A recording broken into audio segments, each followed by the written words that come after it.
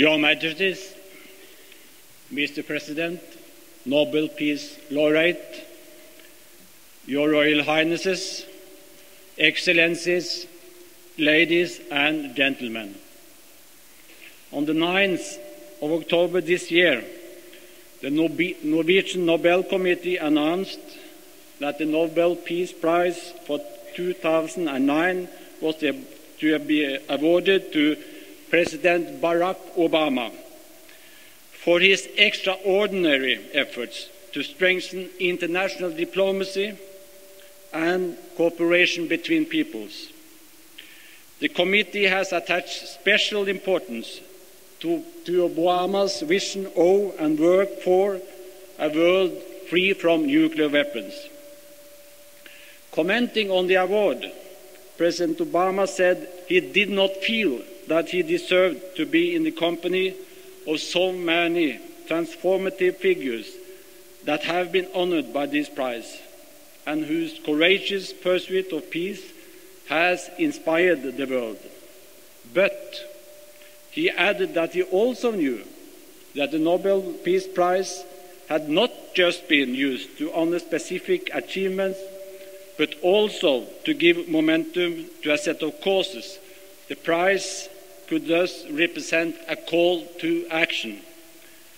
President Obama has understood the Norwegian Nobel Committee perfectly. We congratulate him with this year's Nobel Peace Prize.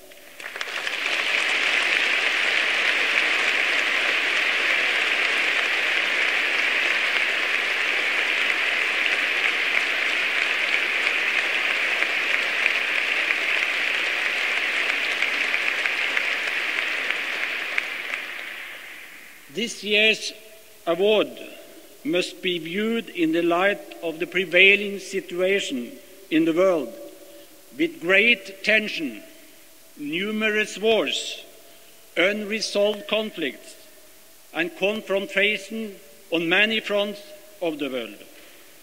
And not least, there is the imminent danger of spread of nuclear weapons, degradation of the environment, and global warming.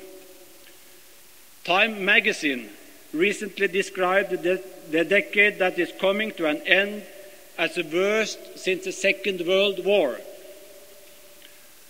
From the very first moment of his presidency, President Obama has been trying to create a cooperative climate which can reverse this trend. He has already lowered the temperature in the world, in the words of former Peace Prize laureate Desmond Tutu. The committee always takes Alfred Nobel's will as its frame of reference.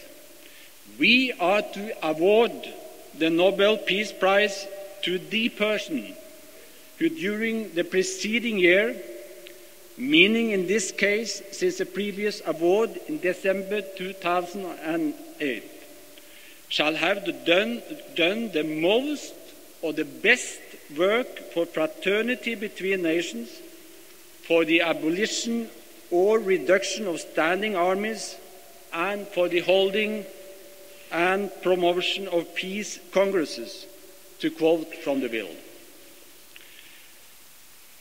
The question was actually quite simple.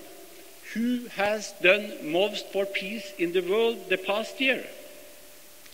If the question is put in Alfred Nobel's terms, the answer is relatively easy to find. It had to be US President Barack Obama. Only rarely does one person dominate international politics to the same extent as Obama, or in such a short space of time initiate so many and such major changes as Obama has done.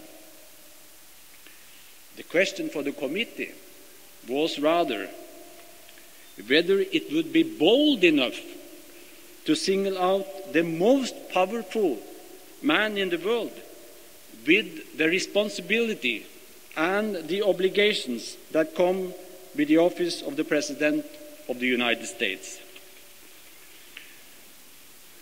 The committee came to the conclusion that it must still be possible to award the Nobel Peace Prize to a political leader. We cannot get the world on a safer track without political leadership. And time is short. Many have argued that the prize comes too early. But history can tell us a great deal about lost opportunities. It is now, today, we have the opportunity to support President Obama's ideas. This year's prize is indeed a call to action for all of us.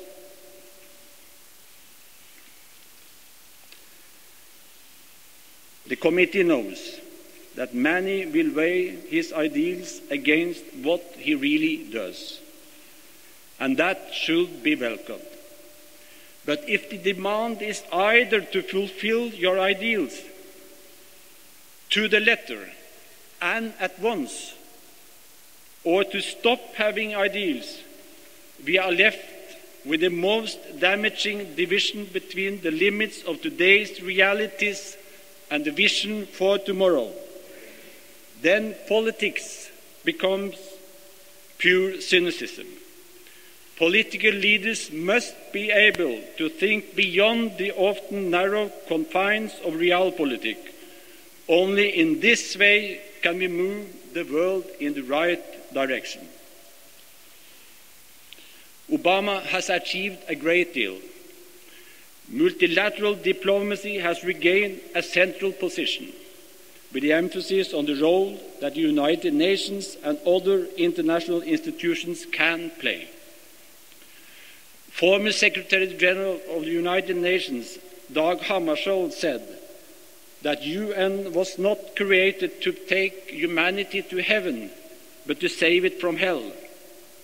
The United States is now paying its bill to the UN. It is joining various committees and acceding to important conventions. International standards are again respected. Torture is forbidden. The President is doing what he can to close Guantanamo.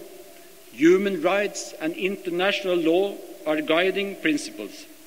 This is why this year's laureate has earned the praise of leaders of international institutions. New opportunities have been created.